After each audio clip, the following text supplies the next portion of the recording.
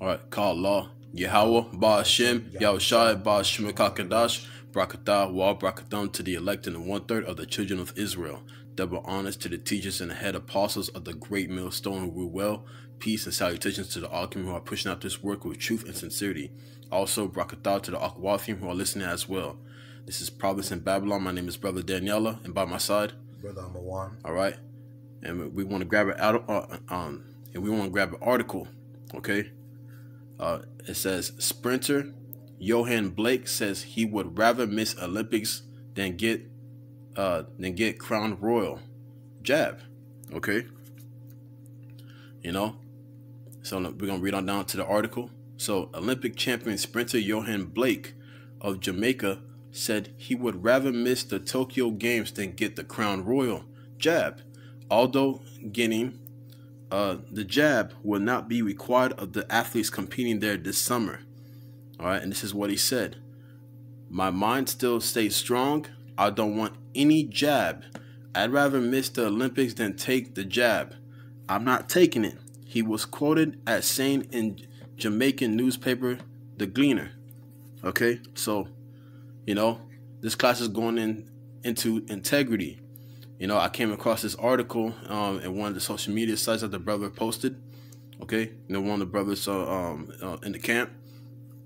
So this sprinter, this Olympic runner, I'm gonna go into his information.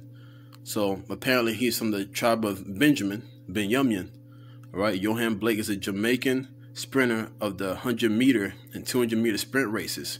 He won gold at the 100-meter and 2011 World Championship. So pretty much, he was one of the youngest to run the 100-meter and became the champion in the past. And there's an Olympics about to be manifested in the future. He doesn't want to participate in it because sooner or later they're going to mandate that crown royal, and he doesn't want to be in that predicament. So he's avoiding the Olympics to so he won't take that crown royal, which goes into integrity. All right, this brother's going. This brother's holding his integrity. All right, we're about to enter into some times that you must hold your integrity, because this devil, you know what I'm saying, the so-called white man, Esau Edom, is going to push this agenda all over the world. All right, and brother Armand got the definition of integrity. Bring it up. This is the definition of integrity. All right. It says having strong moral principles, moral uprightness, the state of being whole or undivided. All right, and he's undivided. All right, so pretty much of how he felt about him being, you know, strong in that and what he brought out. All right, what he said. That's right. All right, because he's not, you know, changing his mind. He's staying strong within what he brought out. All right, and he has you know, that state of mind of being whole. All right, and being strong in those things, because you know it's probably something that he had probably already, you know, seen, and you know, and made up his mind about it, and there's nothing that could change him. All right, which is a beautiful thing, man, because you know he relates to going back into being a Jake, you know. And Jake ain't, you know, Jake know what's going on, man. That's right. That's right. You know what I'm saying? And Jake, who are not in the truth, they have the zeal, but not according to knowledge. But they are aware. You know what I'm saying? But they're not aware like the men of the Lord are. That's right. But they're still aware. They're not stupid. You know what I'm saying? Even though the scripture says, you know, like the children of Israel is sottish. Yeah. But within, you know, those who are within the 2/3, some are aware of things. You know, all of them are not sottish. You know what I'm saying? So, you know, like I said, they have the zeal according to knowledge. But this is what the brother said. You know what I'm saying? And the water for bringing out that definition, brother. So Johan Blake said, quote, "My mind still stays strong. I don't want any jab. I'd rather miss the Olympics than take the jab. I'm not taking it." All right. And then he says, "I don't really want to get into it now, but I have my reasons." You know what I'm saying? And we witnessed several videos of people receiving that crown royal, and you know, bad things happen to them, man. You know what I'm saying? Some got sick, some got paralyzed, and even some died. All right, you know, all over social media and also on the news. You know what I'm saying? It would be absolutely, you know, idiotic to receive that. You know what I'm saying? After you just witnessed that. And there's some people who are absolutely insane and stupid, and they're still going to take that, man. For example, I seen a recent video of IUIC, like the congregation of IUIC, receiving those jabs, man. You know what I'm saying? That's insane. Sooner or later, they're going to drop dead. You know what I'm saying? Or sooner or later, man, they're going to get sick and bad things are going to start happening to them, man. You know? So, those brothers are going to catch serious judgment very soon. You know what I'm saying? And, you know, I would like to add as well, it was this Jake who had pretty much went and took this Crown Royal. And when he took it, you know, he was just, you know, pretty much saying, you know, I didn't believe the hype of what everybody was saying. You know, oh, this, it does that, you know, it's not going to do nothing. And when he took it, you know, he showed a video pretty much of his feet being swollen up with pus. You know, and he was just pretty much letting people know, you know, that, hey, man, don't go take it.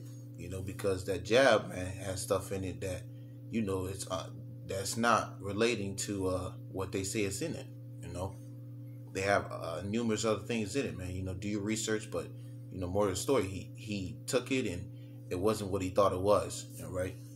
And, you know, just don't be ignorant to, you know, Esau's devices, man. Call 1. You know, as the scripture says in Sirach chapter 15, verse 5, be not ignorant of things great or small. You know what I'm saying? You know? So don't be ignorant of things great or small. If it's right in front of you and it's shown right in front of you and it shows you what will happen if you end up receiving that, you know what I'm saying, and you still go take it, that's on you, man. That's on you. And you know, the men of the Lord, we will laugh at you. You know what I'm saying? We will laugh at you. You know, how does the Lord laugh? Through his prophets, man. Because, you know, the prophets are the mouth of the Lord. So if you end up taking that, you know, we're going to rejoice because we warned you not to take it. Okay? Continuing on the article, it said, the brother said, follow your mind, don't follow the crowd. Okay? He said, follow your mind, don't follow the crowd. All right? Don't be a sheeple, man. You know what I'm saying? Don't follow the world. As the scripture said, love not the world, neither of the things are in the world. That's right. Because if you love the world, you're going to end up following the world. You know what I'm saying? The deceived and the deceived and the deceiver are his. So a lot of people are going to be deceived, man. A lot of people thinking that this jab will save their life and help them continue life and thinking life will be back to normal. No, it's going to get worse. All right?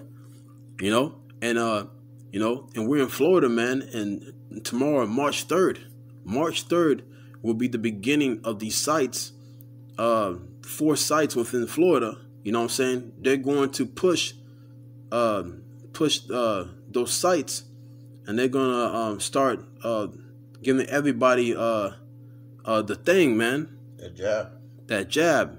They're gonna start 2,000 jabs per day. Yep. Each location. So I did the math, man. 2,000 jabs per day, 31 days. You know what I'm saying? That's 58,000. So 58,000 times 4, which is 4 sites, and that'll be a little over 250,000 jabs per month. All right, and there's a lot of people in Florida. So per month it's gonna be 250,000. So guess what's going to happen?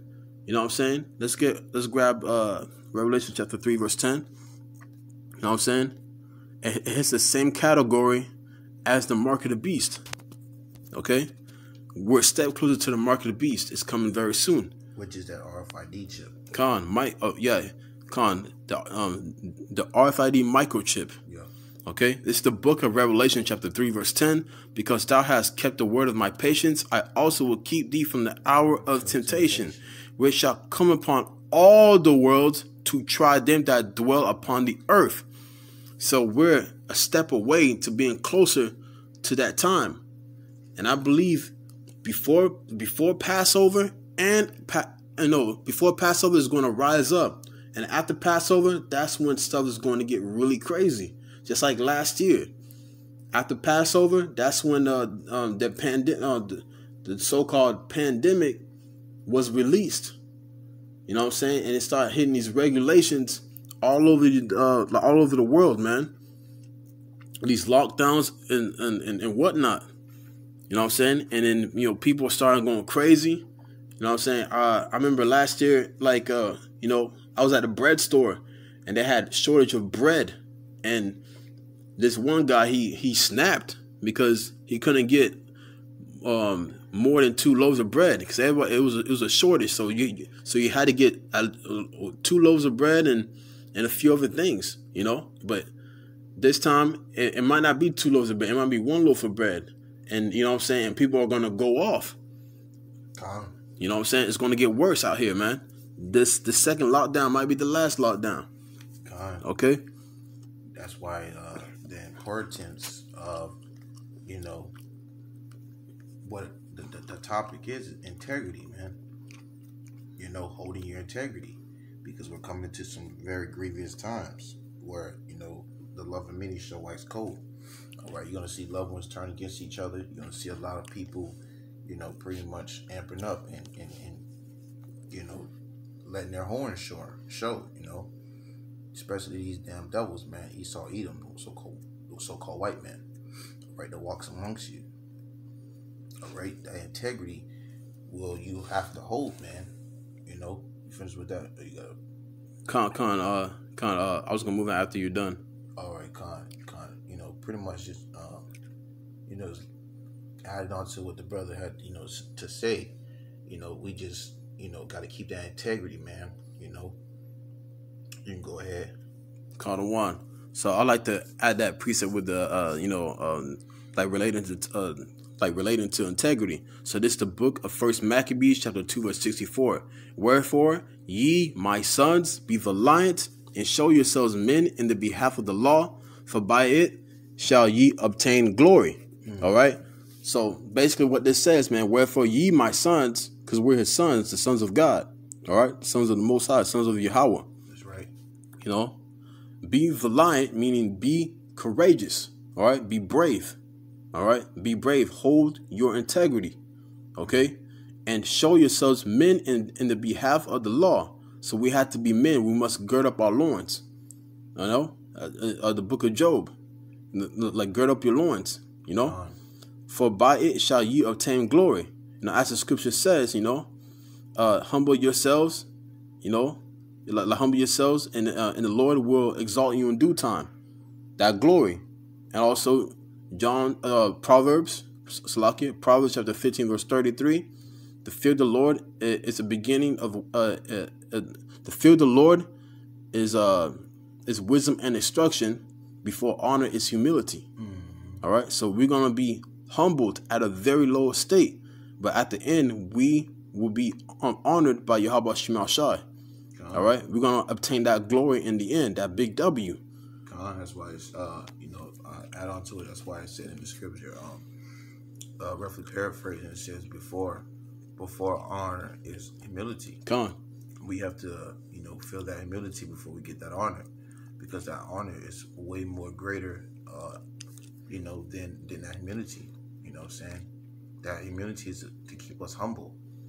All right, because when that honor comes in play, hey man, it's not gonna be anything to top it. And that's what we give all glory and honor and praise to Yahweh Bashmal Shai. Call out your Bashmal Shai. You got any more precepts? I was gonna end it with this. Oh, yeah, I got a precept.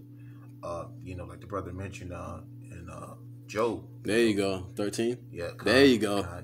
Call out your Bashmal Shai. Yeah, because Job pretty much, Job caught some hell, man.